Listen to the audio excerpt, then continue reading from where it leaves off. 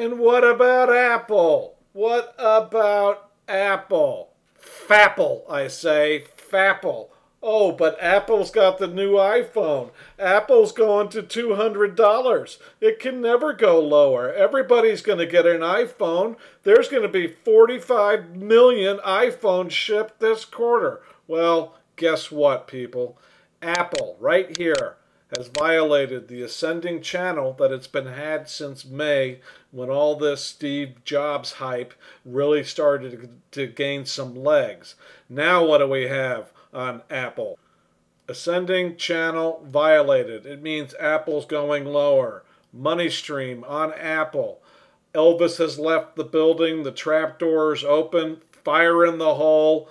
Down goes Fraser on money stream for Apple.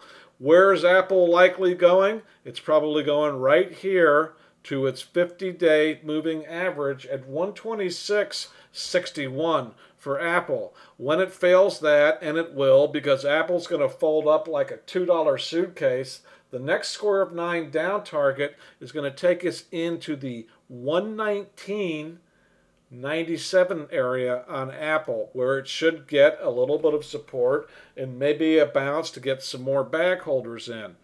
Ultimately, where's Apple going?